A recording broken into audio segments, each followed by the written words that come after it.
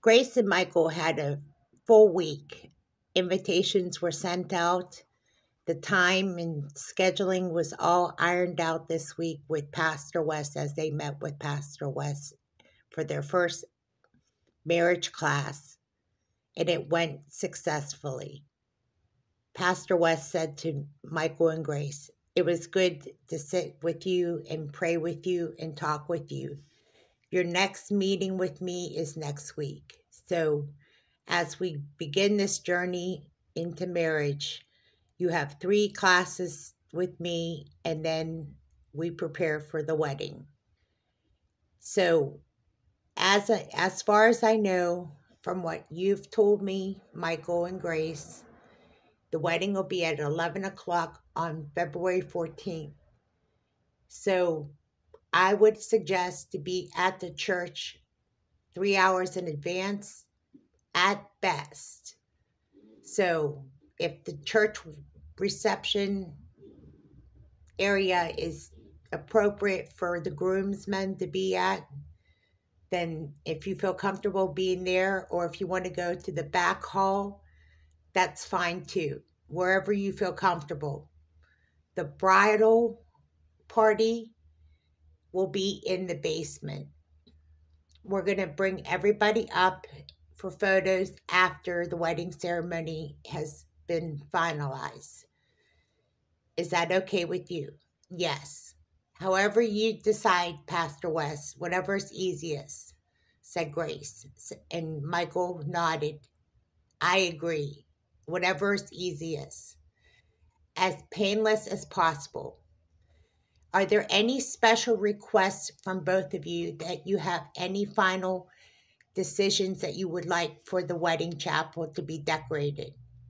Well, we have a florist that's going to come in and decorate the church pews, and it's going to be yellow roses. Yellow roses? You got it. Yes, yellow roses, my favorite. That's beautiful, Pastor West agreed. Pastor West's wife comes in, Ashley, and says, "Listen, Pastor West, my husband, that is, hello." And they see Pastor West's wife, and they all wave to Pastor West's wife, Ashley. "Hey, we have another appointment. Pastor West's wife is pregnant, and they have to go to a doctor's appointment. Listen, we have to go to an appointment. We have to see a doctor ourselves. So we're going to have to cut this appointment short. But in the meantime, I will see you next week for our second marriage class. And we'll discuss parenting, because we certainly need a class on parenting ourselves." Don't we, Ashley? Ashley giggled, and Pastor West and Ashley and Grace and Michael all got up and shook each other's hands and left the church aisle and pew. So, as they walked out, Pastor West and Ashley just nodded and hugged each other, and Michael and Grace held each other's hand as they walked outside the church.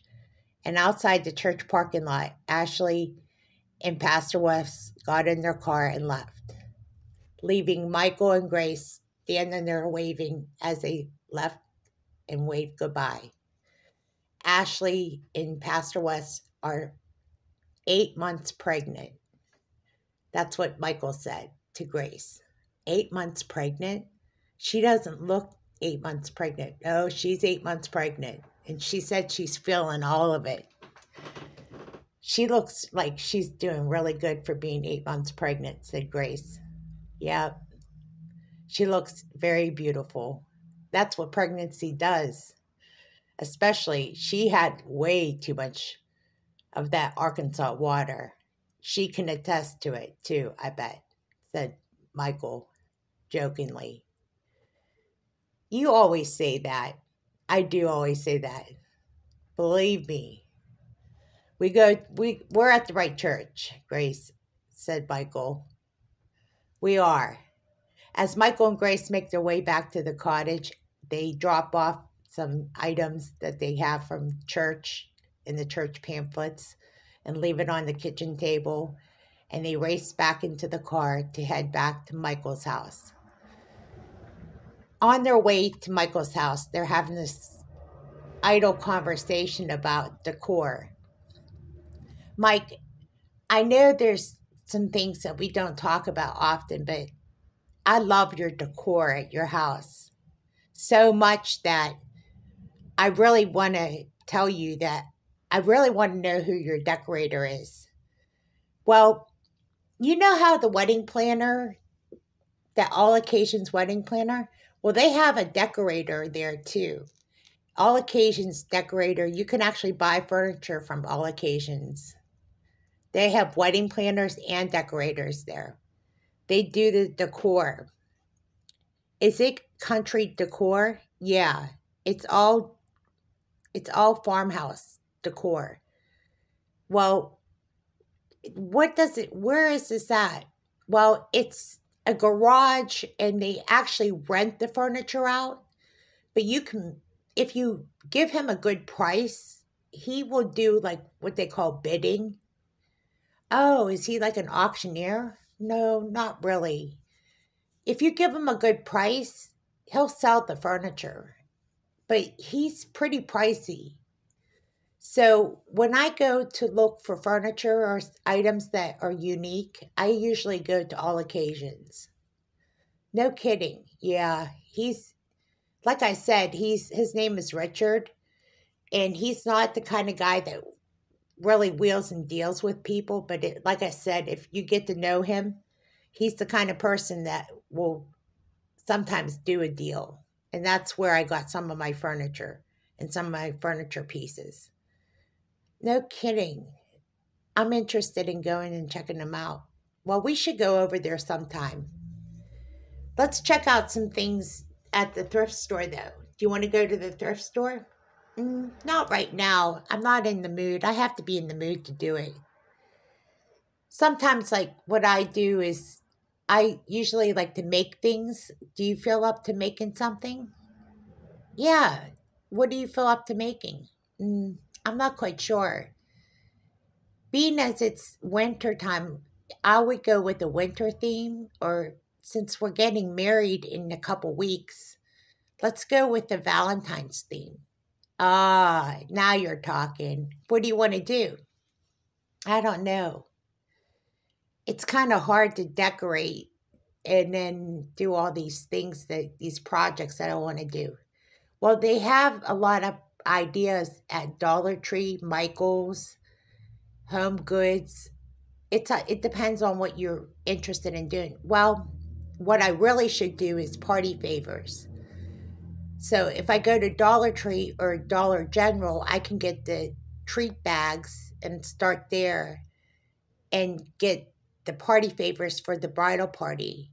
Those are some things that I just kind of want to snoop around and see what we can come up with. Okay, well, we'll shop around and we'll just kind of see what is out there. We'll go to Dollar Tree, we'll go to Michael's, we'll see what's on sale there.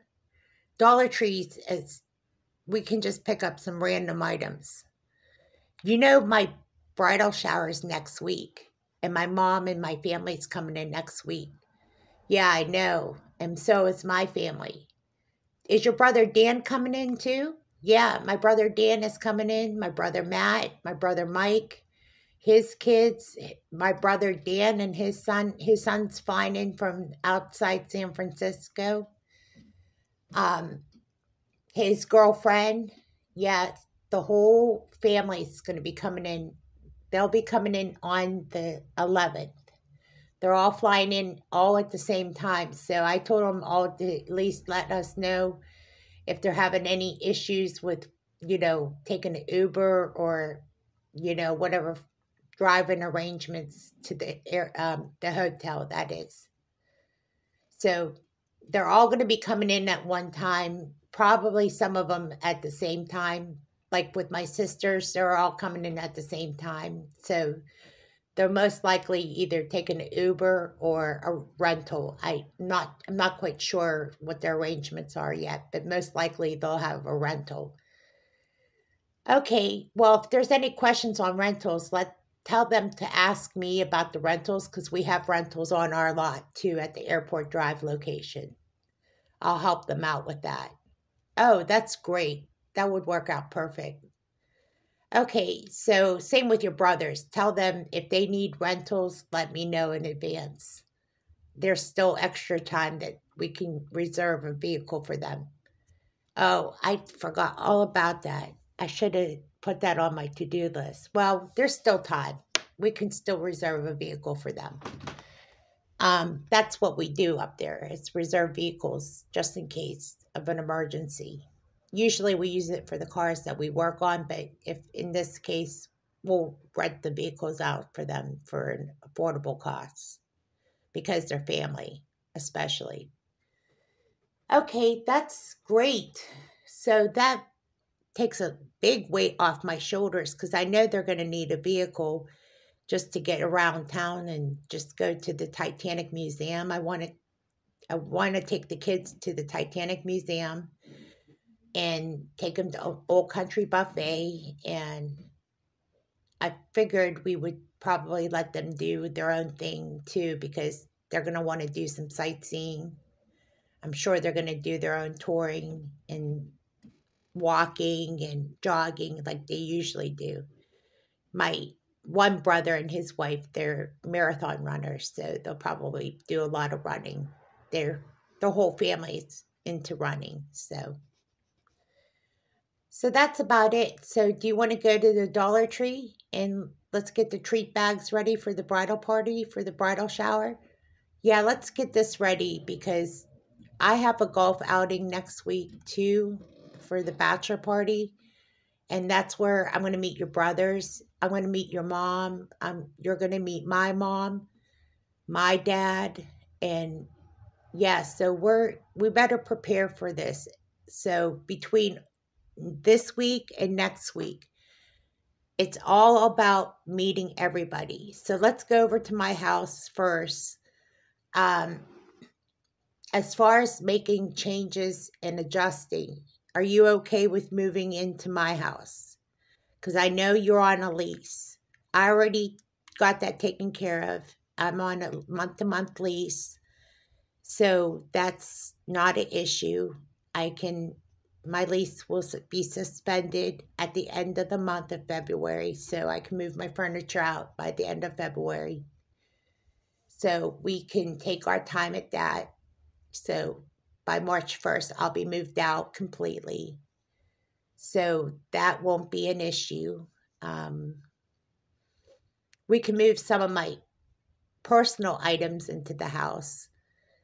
And that with that being said, I'll just bring a suit. I'll just have a couple of suitcases and some my basic items at your house.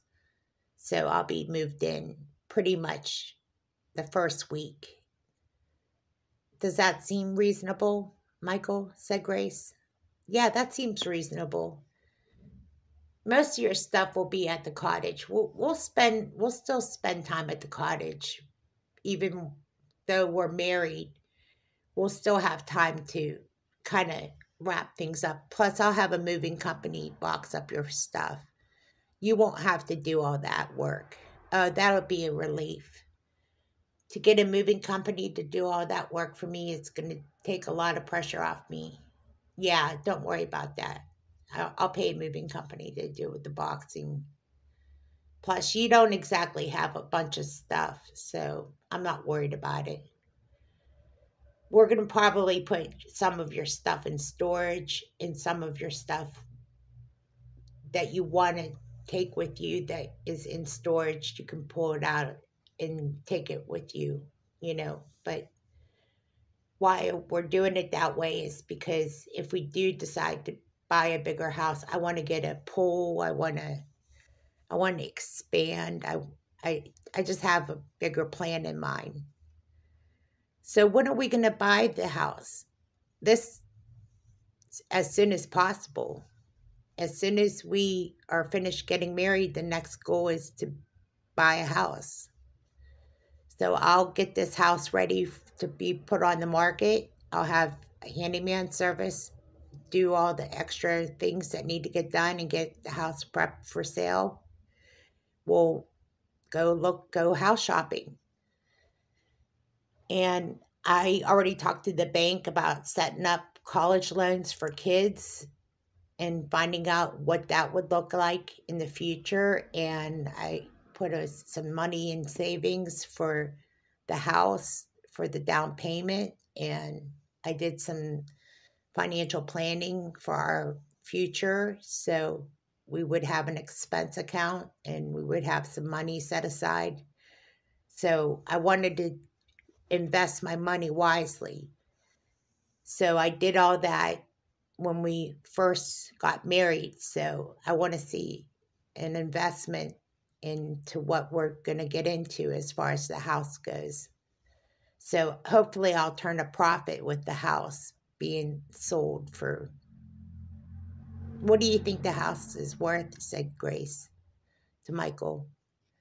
Well, my house is probably worth close to 3 million. Really? So if we get a house for how much? It'll be about the same amount, maybe more. About I'm looking to buy a house for 4 million. Why so much?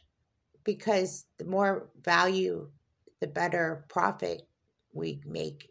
I mean, the investment into the house is my investment into my family. I figured it's worth it because I'd rather have more money invested into my property than, I don't know. I don't have a real accurate reason why. I thought that it's just a better investment. Owning property is always wiser and better. I don't want to be without a good piece of property. It just turns out to be a wiser investment. That's all, Grace, said Michael. Okay, so if your property's worth 3 million and you get 3 million for it, then you are basically going to get what you want, right? Yeah, that's basically it. How much do you think you could get for it? Probably 3.5 at the most. Or if you get 3.5 million, what would you do with the additional money and reinvest it into the business? Because I want to make more money. The whole point is if I make that additional 500,000, I reinvest it back into my business, I'm going to turn a profit. I want to turn a profit in my business, and that 500,000, that additional 500,000 means I'm going to get more productivity. I'm going to produce results is what I'm going to do with that money. I'll reinvest it more or less. Okay, said Grace.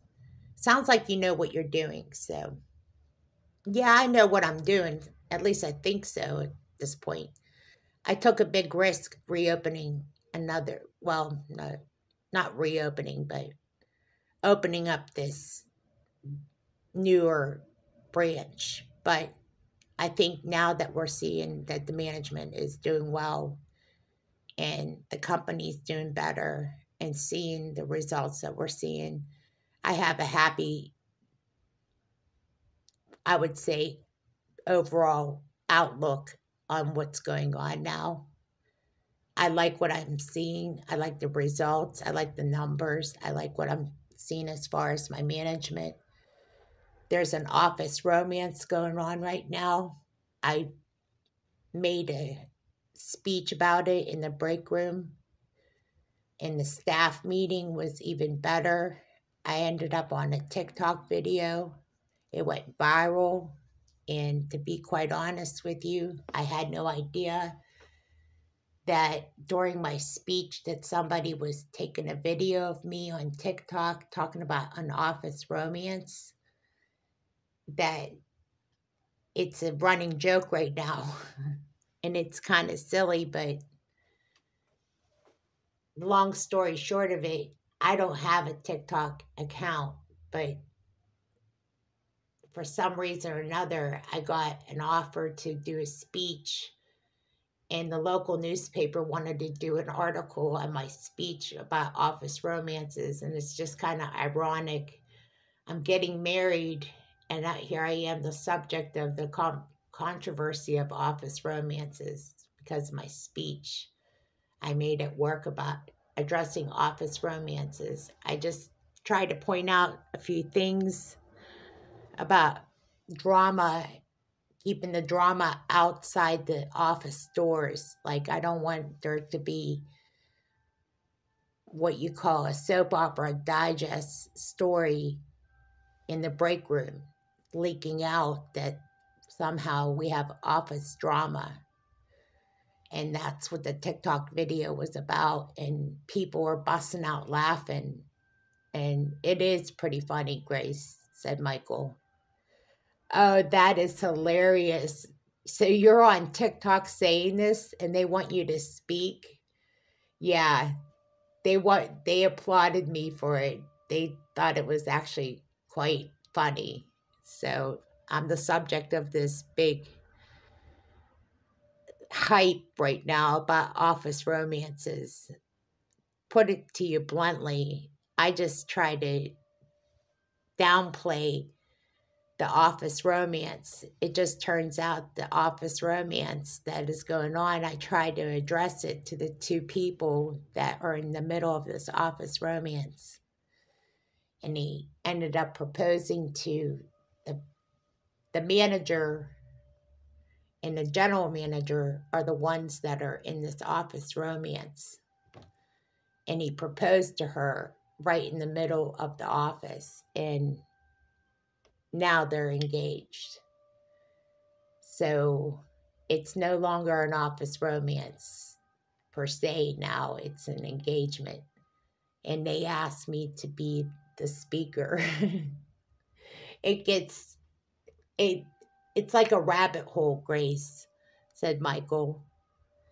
It gets so deep that the more I think about it, I feel like I'm in the middle of a soap opera. And that's what work relationships are like. You almost see this story unravel right before your eyes, and you don't want people to get hurt. You know, you're trying to protect your business. I'm trying to be a CEO. At the same time, I see this romance spiraling either together or apart. But one thing I'm trying to do is keep my business going in the right direction. And I don't want office drama. At the same time, I'm not trying to pry into people's lives. I'm trying to be the best business operator, at the same time trying to manage a company. And I have no control over other people's decisions, what they do outside of the office. But I have to manage my business like a businessman. And one thing I don't want to do is intrude on people's personal lives. But I had to address the office drama. Like, please keep the office drama outside the doors. Like, if you're going to make it personal, or you're going to be the subject of gossip, please keep it outside the office break room. Keep it just, I don't want to hear about it. I don't want to hear about the gossip.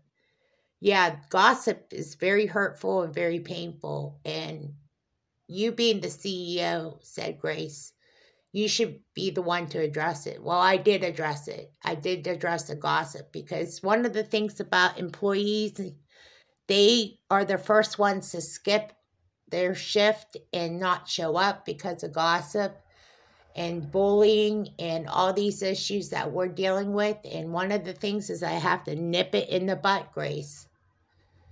Wow, I had no idea you had to deal with so much. Yeah, you're talking about young people. I have a lot of young people that work for me. I have a detail department. I have a lot of younger women that work there. And yeah, I deal with a lot of different issues at the same time.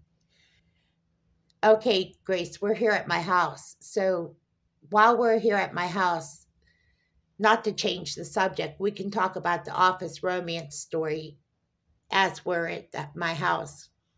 No, really, you continue talking. Well, let's go in the house first. I'm thirsty. I need some water. I'm thirsty. I'm thirsty too, said Grace. Okay, so what I was saying is, as we go in the house, let me unlock the doors.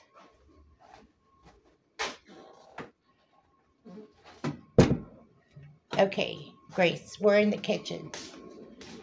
I forgot how big your kitchen was. Are you sure you want to sell this house? Uh, yeah. It gets old, Grace, believe me. A big house, starting over, clean.